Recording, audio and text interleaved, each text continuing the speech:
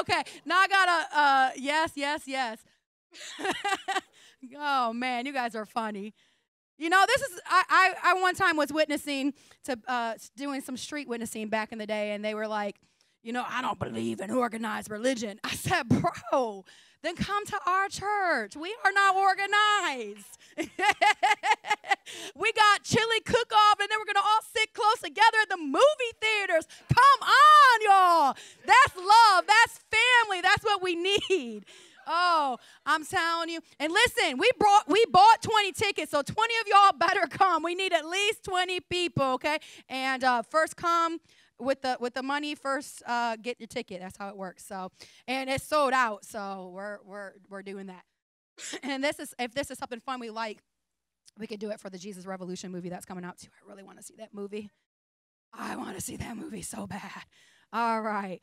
God is good. We're in a series called Brand New. Look to your neighbor and say, brand new. Now look to your other neighbor and say, brand new. Yes. I'm stoked about this message today. Brand new. And I need one volunteer, preferably somebody who is 25 or younger, to read my foundational scripture. It's only 2 verses. So if you can read 25 and under, come on. We are breaking the stereotypes that Gen Z is awkward and y'all don't know how to get in front of people. Do I got 125 and young? Okay, come on. Wait. I thought Clover was coming. She was about to. You're going to do it, Clover? Are you going to do it? Come on, Clover. Put them all to shame, baby girl. Come on. Oh, well, sorry. I have it right here. Can you see all the way up here? I don't know how to make this table come down, and I can't. Here, you can step on. You're so adaptable. I love you. Okay, it's this one right here. If you need any help with words. Ephesians 4:31. 32. Get rid of all bitterness, rage, and anger, growling,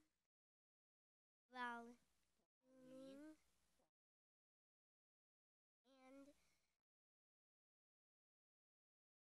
slander, along with every form of malice. Be kind and compassionate to one another. Forgive each other just as in Christ God forgives you. High five. You are the woman. Take a bow. Yes, you can go ahead and sit back down. Thank you. She is a queen right there. Not even a princess. That was a queen move. The reading of the Word of God is powerful and effective. There is nothing like the Word of God.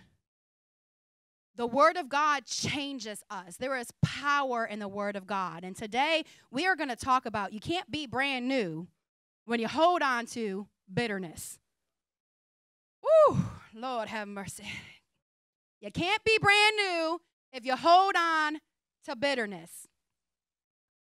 There is a recurring theme throughout the book of Genesis. I've been really digging in it in my Torah class right now, and there's a theme that we don't always talk about, but it is a recurring theme if you pay attention, and it's called fraternal bitterness. Fraternal is a big fancy word for brotherly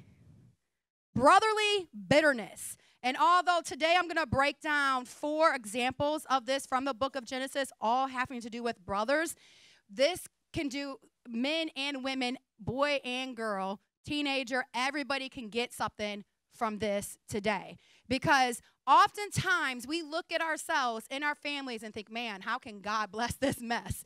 We are dysfunctional. We're a mess. What can we do? But this is the thing. God loves a mess. He's not afraid of your mess. He's not afraid of the problems that's within your family. He's not afraid of your dysfunction. As a matter of fact, he chooses broken people. And we see this in the book of Genesis from the very beginning. He chooses broken people, but he doesn't want us to stay broken, and that is where we get confused. We say, oh, well, we're imperfect, and only God is perfect, and so I can just stay broken. I could just stay a mess. I'm just going to walk around a mess all the time. God wants to clean you up. He wants to bring healing, and he wants to get rid of our brokenness, but in order to do that, we really got to let go of our bitterness. Bitterness is a fancy word for some maybe of the kids that are in here may not understand what the word bitterness means. So I'm going to have a few of us shout out, since everybody is thinking this mic has a snake in it. So I'm going to have a few of us shout out what you think bitterness is. That was a good practice there. He said out. Come on. Give me one other word or two or so that you think bitterness might mean. I'm listening. Earwax. Yeah, I have that problem sometimes. I heard it runs in the family. What I heard something over here? Holding a grudge. Ooh, what else? What can bitterness mean? Give me something, somebody. Unforgiveness. Envious. Ooh, she graduated from Bowling Green, okay? That's a true millennial right there. Graduated from Bowling Green. There's hope for those of you who are in Bowling Green right now. I won't point you out. But come on, can I get a college student tell me what they think bitterness might mean? What's that? Jealousy. Ooh, Jamie, you in college still, girl? No, just like, no. Come on. Somebody, I know I'm a little sassy today. I've had a lot of caffeine. Jesus and caffeine runs through these blood vessels, friends. Anything else? Anything else? We got some good ones there. The opposite of sweetness. Ooh, look at that. All right, so we got the opposite of sweetness. We got all the other things that you guys said. And holding on to grudges, being envious, being jealous, all those things are bitterness. And this is the thing, friends, like bitterness, in psychology, they call it embitterness, and it is having hurt from somebody that you feel like you just can't really do anything about it, okay? But the Bible talks about biblically about bitterness, and we can do something about it. We can lay it at the feet of Jesus. We can lay our hurt, our jealousy, our offenses, our anger, our rage at the feet of Jesus. That's why the scripture that little Harley, Clover read was, get rid of all bitterness, rage, and anger, brawling, and slander, along with every form of malice. Be kind and compassionate to one another, that sweetness. Forgiving each other just as Christ, through God, forgave you. Just as in Christ, God forgave you. You can't be brand new and remain bitter, okay? So we're going to talk about this fraternal bitterness that we see, this reoccurring theme throughout the book of Genesis. The very first thing we're going to talk about is Cain and Abel. Cain and Abel. What about that? Cain and Abel, the very first sons in the Bible, from Adam and Eve, the very first sons in the biblical book of Genesis. Cain and Abel were the two first sons from Adam and Eve. Cain was the firstborn, and he was a farmer. And his brother Abel, well, he was a shepherd. The brothers made sacrifices to God, and God favored Abraham's sacrifice instead of Cain's. He favored Abel's sacrifice instead of Cain's. The scripture says in Genesis here, it says, but on Cain's offering, he, speaking of God, did not look with favor. So Cain was very angry, and his face downcast. He was angry, and he was sad. The next verse says, then the Lord said to Cain, why are you so angry? Why is your face downcast? If you do what is right, will you not be accepted? But if you do not do what is right, sin is crouching at your door. It desires to have you, but you must rule over it. Put that next slide up. This is what sin looks like at our door. A lion ready to attack. That word crouching is getting yourself, that sin's getting itself in position to pounce, to attack. The Bible says in the New Testament that the enemy comes around like a roaring lion looking to whom he may devour. Sin is our enemy. It brings separation from God and separation from each other. And sin is looking to take us out. God warned the very first son. He said, why are you so angry? He said, if you do what's right, won't you be accepted? Why so downcast? And then he gave him a warning, be careful, because sin is there. Sin is there, crouching at your door. The Bible says in your anger, do not sin. You can be angry, it's an emotion, but do not sin in your anger. And so when we look at this story here of Cain and Abel, sometimes we wonder, well, why did God favor Abel's sacrifice and not Cain's? And really, honestly, we don't know. There's a lot of different people that may have different guesses, but the Bible never really clearly says it. And I believe that there's a reason that God sometimes leaves things unclear. The reason why is because he wants us to continue to search out the scriptures and ask for God for a deeper meaning. And one of the things that I think maybe it was Cain was being tested by the praise he did not receive. See, the scripture says we're tested by the praise we do receive. Like after that intro today, I'm probably going to have to really pray because, I mean, now I don't know if I'm ever going to be able to preach without cowbells again. I mean, you know what I'm saying? So I'm probably going to have to pray about that. But sometimes we're tested by the praise we don't receive. Have you ever, thought you were supposed to get a promotion and somebody else did and not you? Maybe in school you tried out for a sport or a play and someone else got it, not you. That hurts. That feels bad. And sometimes we're tested by those things. How do you react when someone else gets a raise that you think you deserve? Or when someone else gets the recognition that you think you desire and deserve? Well, Cain, how he reacted, friends, is he murdered his brother. And when God asked him about it, this is how he replied. He said, am I my brother's keeper? In this question, we see selfishness, the selfishness of human nature. That because he didn't get the recognition that he wanted, or for whatever reason, that sin was crouching at his door and he was not able to master it, he took matters into his own hands and he murdered a human being. That is how far bitterness can take you. And maybe we could say, well, at least I'm not a murderer. That's what everybody says. I'm not a bad person. I never killed anyone. I mean, why do we got to go there? Like the most extreme. Like, have you lied on somebody? Have you slandered somebody? Have you talked smack? Oh, I went back to the 90s on you. What do we say about that now? What's the new way of saying that? Maya, come on, what do we say? Have we? Throwing shade? He's a millennial. Is there anything cooler than that? No? Come on. You guys leave me hanging. Okay. But that's the thing. When we slander somebody, we murder their character. Lord help us. Amen. I could close right now, but I'm not, because there's even more crazier stories. This is the thing. Cain never got rid of his bitterness, and it consumed him. It could consume us too. Another example of fraternal bitterness that we see here in the book of Genesis is from what they call the first family. So the first chosen family. We talked about the first family, Adam and Eve and their children. Now, this is the first chosen family. And this is the son of Abraham. And it is the sons of Abraham, Ishmael and Isaac. Do we got a picture of that? Ishmael and Isaac. You see what the big one's Ishmael. You see what he's doing? What's he doing? Someone shout out. What's he doing? He's teasing. He's making fun of his younger brother. How many of us have ever done that? Come on. Not me. My younger brother's way bigger than me. No, but when he was little, I would do it. Not really. I was a protective sister, but I probably made fun of you. I don't remember. But how many of us do that? We make fun of other people. I just did this yesterday. I'm not going to lie.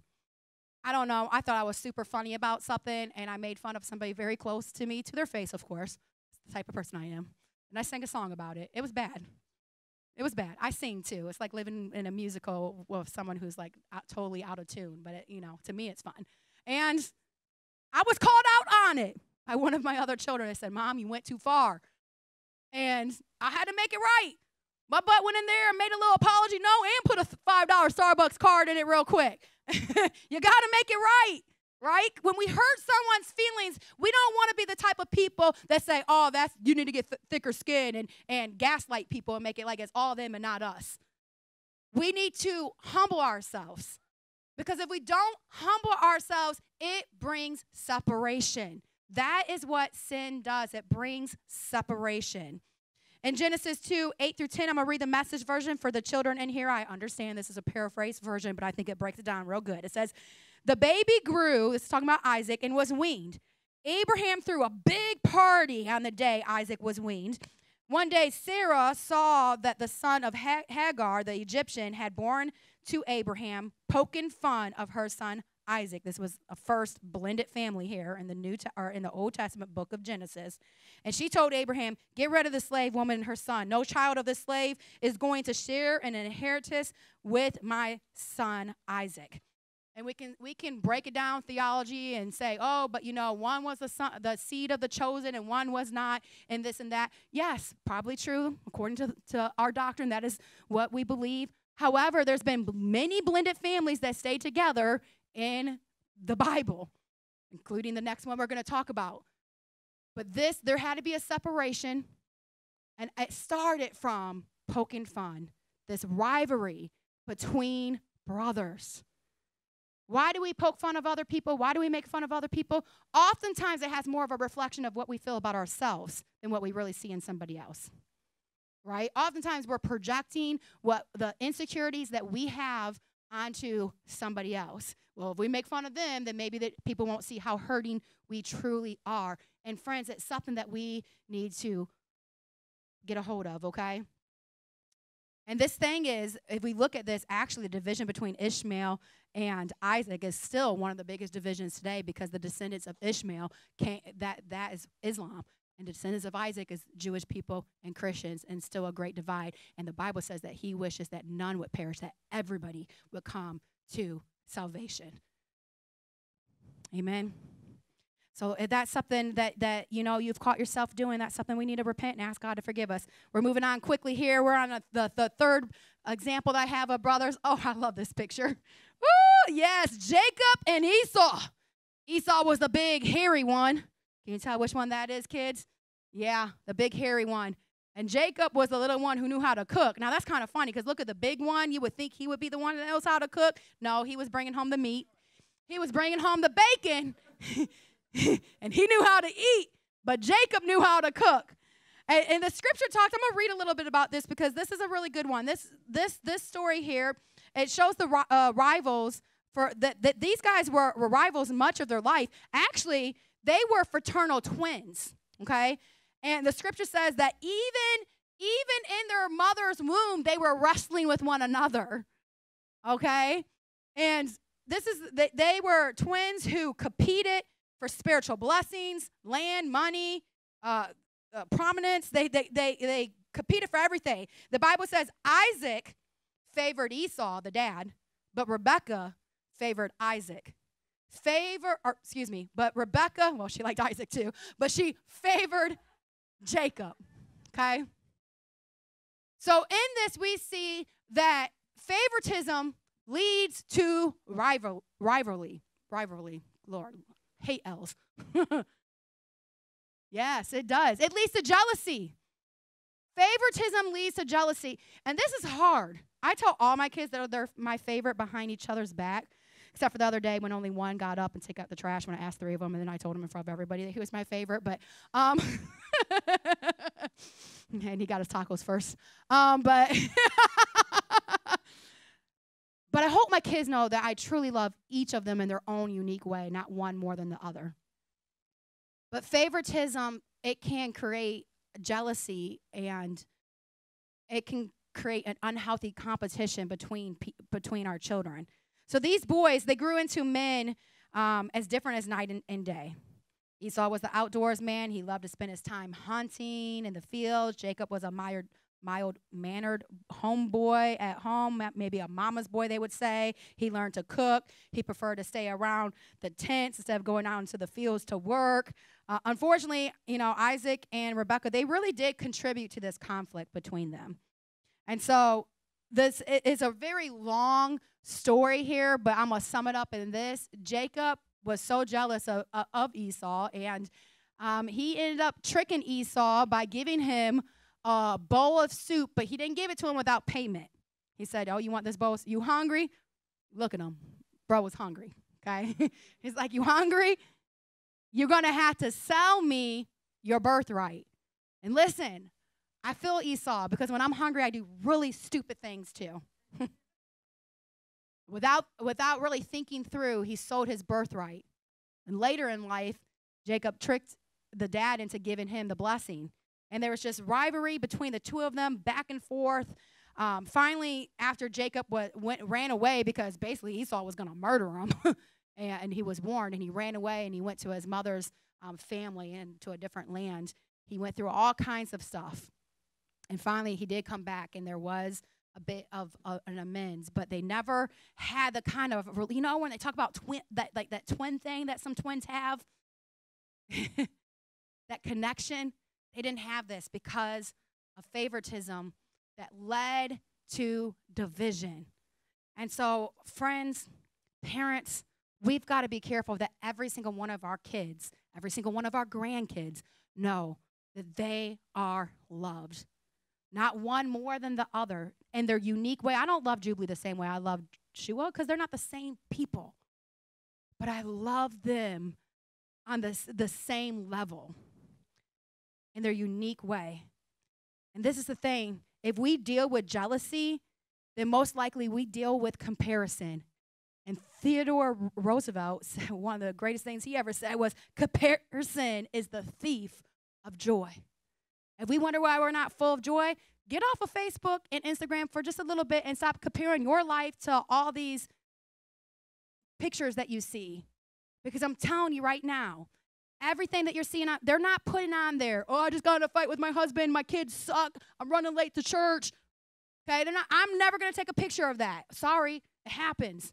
My husband doesn't suck. He took me on a couple dates this week. He's on my good side. But it happens. We get mad at those we love, and we usually don't post about it. We only post about the highlight reel. However, it's not real life. And I'm afraid that we are one of the reasons why our nation and really our world is entering into the biggest mental health crisis we've ever seen. Part of it, and there's studies about this, is because of social media. We're living on our phones, and we're forgetting about the people in front of us. Yeah, we're living on our phones and we're forgetting about the people in front of us, and it's causing mental health issues. We're dealing with anxiety more than we've ever dealt with. We're dealing with depression more than we've ever dealt with. We're in it, and we're comparing ourselves. Back in the day, it was just keeping up with the Joneses on the corner. Now it's keeping up with everybody that we see on the internet. And it's hard. And we feel less than. We feel unworthy. We feel lonely. We're more supposedly connected and more lonely than ever before. Put your phone down and get with the people in front of you. Go out. Have a conversation face to face. Okay? I know, Gen Z, I love y'all. Like, talk to each other. Like, you know how I got to know Josh? He was actually at the church before me, but I didn't really realize that. But when I noticed him, I'm like, hey, you want to come out to eat after church with a group of us? It's that easy. Because this is the thing, if we don't include people and bring them in, and you can't just put it on one person, okay? All of us should be making the initiative. Oh, but I'm new and nobody knows me and this and that, and they didn't include me. Well, did you ask them over? Did you give them a phone call? Did you text them? Like, be the friend that you want, right? Because if not, we're going to be in this spiral, this downward spiral of comparison and jealousy, and it will lead to division. It will lead to separation. You will feel lonely. It's not God's will for your life. Amen? All right, so this last example, this is finally a good example we're ending with here, the end of the book of Genesis, and this is Joseph and his brothers. And when I say good example, I mean it got good. It didn't start good. Because out of all the brothers, this one Other than poor Abel, whose blood spoke out from the ground, this one was one of the worst. And it almost ended up being an Abel story because Joseph, again, was favored by his father. He had a fancy coat. Okay, it would be like probably nowadays, like if a parent gave only one child like the most fanciest car. Okay, this was a delicacy. This was something that wasn't around. Not any of the other kids got it. He's one of the younger sons. He got this fancy coat, and so the brothers didn't like him. And he was kind of a younger brother, kind of a big mouth. He had a dream, that his brothers would basically bow down to him.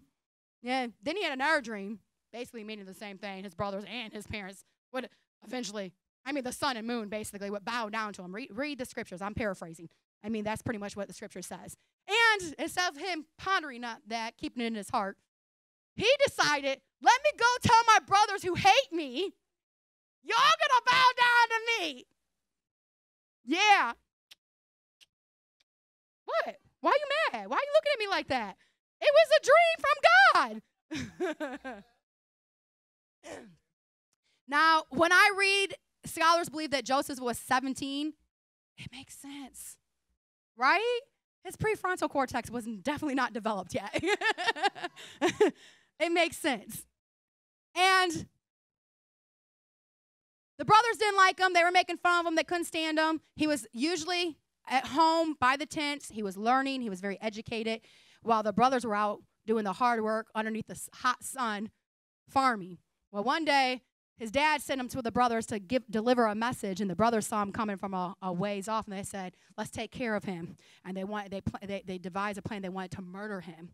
The oldest brother, Reuben, was like, no, how about look over there. There's a well. Let's just throw him in that for right now. They're like, okay, cool.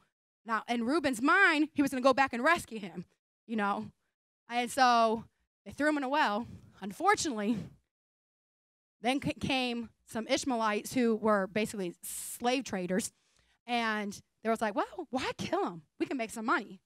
You got to appreciate their hustle at least, They're like, why kill him? We can make some money. Let's sell him. They sold him into slavery. And so here's Joseph. Went from a prince to a slave. Can you imagine that? He was taken to Egypt. He was put into the house of Potiphar and ended up becoming basically the head of Potiphar's household.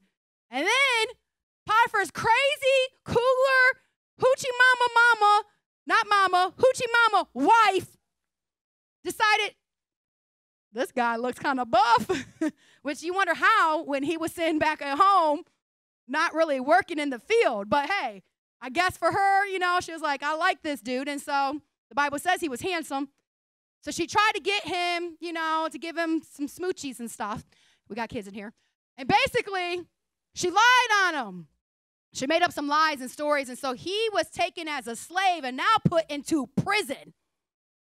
Okay? And prison back then didn't have Wi-Fi, y'all, and 3 square meals. It was like in a pit. It was once again in another pit, like the well. In a dungeon place, terrible.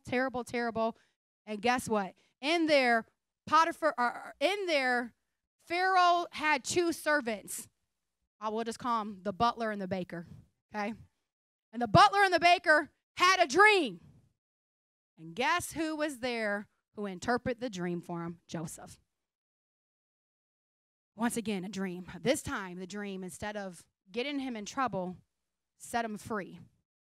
After a while, they did forget about him for a little bit. But after a while, he was set free because, once again, Potiphar had a dream.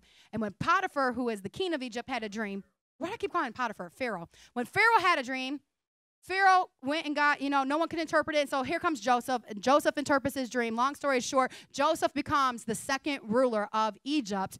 And part of the dream that he interpreted that was from God is that there was going to be a famine that was going to come to the land. But first there was going to be 7 years of plenty, and they need to save up. Some of us need to learn that. Me, Lord, I'm preaching to me. And then there was 7 years of famine, but Joseph prepared, and so he saved up. And this happened all over all of the Middle East. So the brothers of Joseph were hungry, and they heard that Egypt had bread. And so Jacob sent his brothers there. Right away, Joseph recognized his brothers, but, he was dressed up all fancy, and lots of time went by, so the brothers didn't recognize him. So he kind of pretended not to be who he was. Eventually, he did a couple little tests on the brothers to see if they were changed. Eventually, he saw that they, had changed some, and so he revealed himself to his brothers.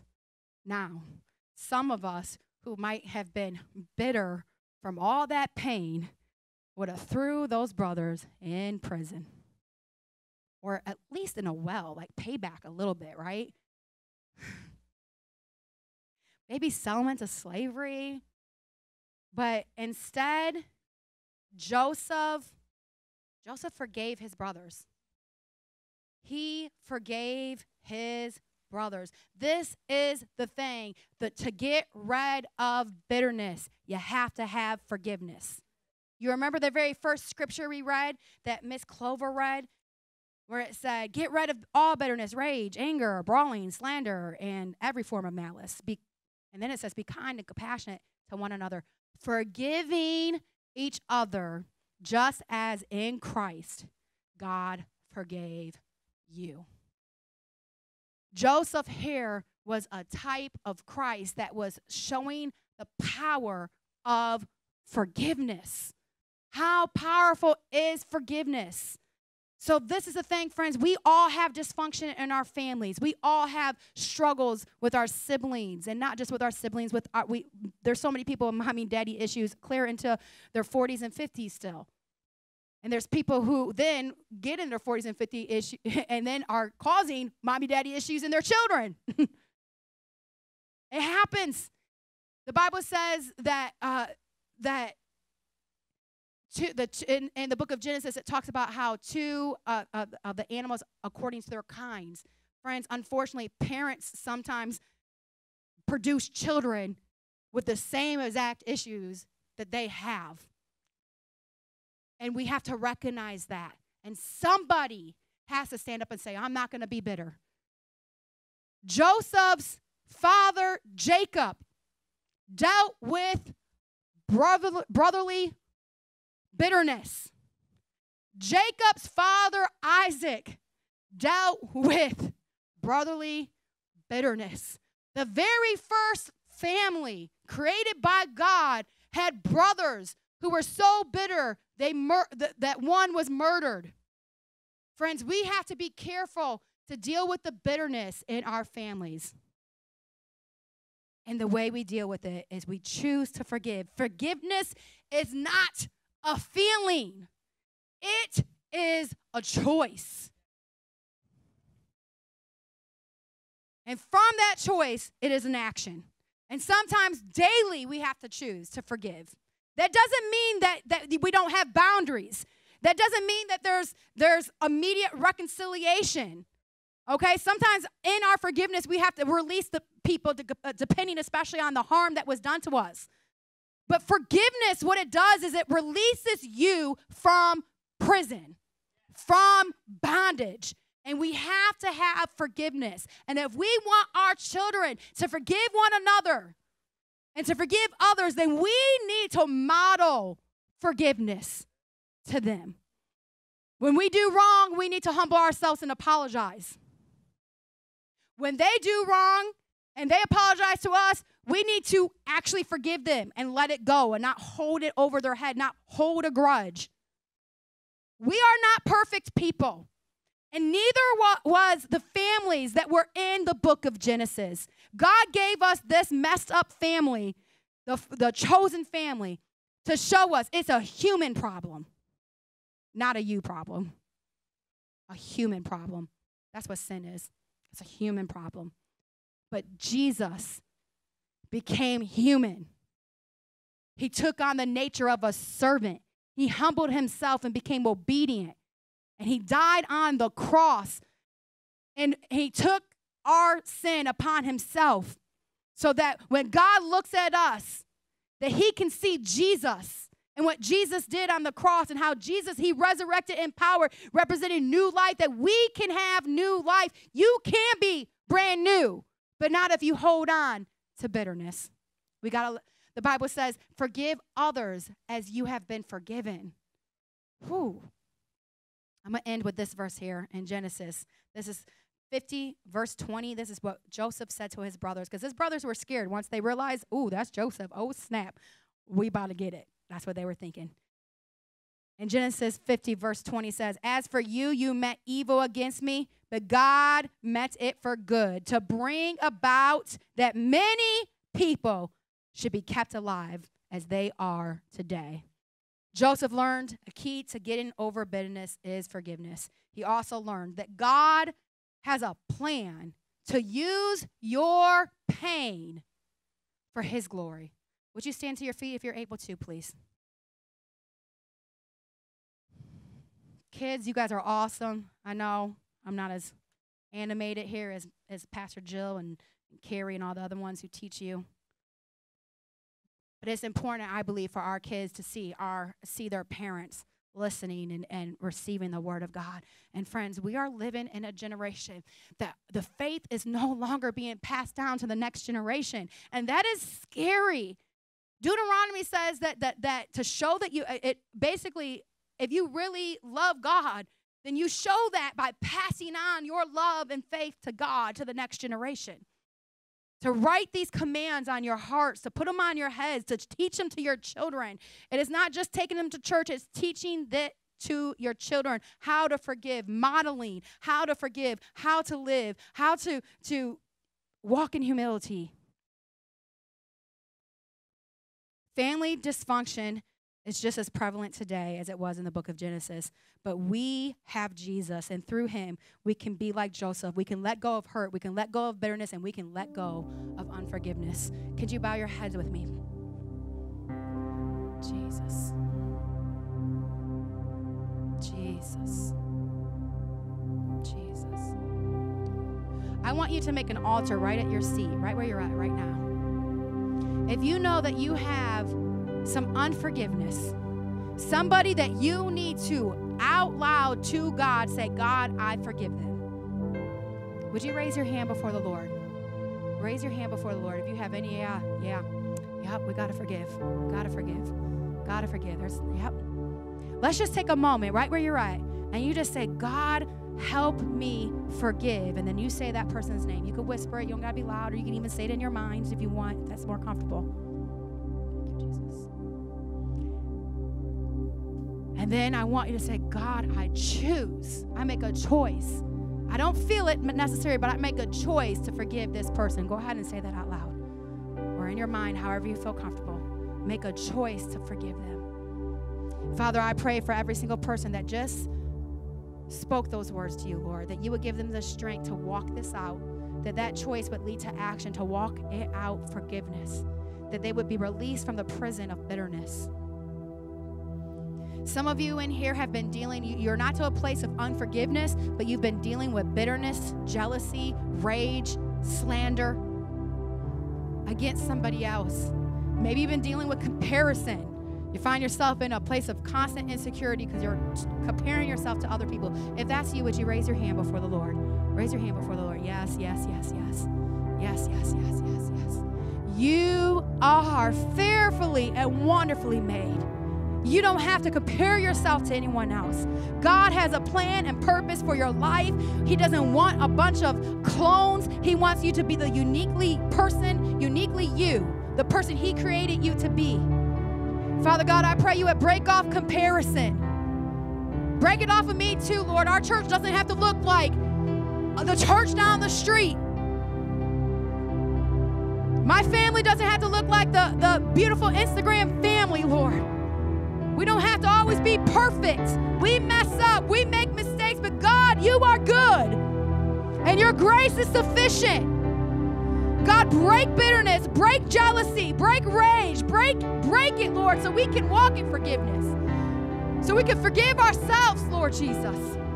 God, if there's dysfunction, and I know there is because we're human beings in our families, Lord, would you show us so that we can pray, we can repent to you, we can ask for forgiveness, we can change, we can turn our hearts back to our children.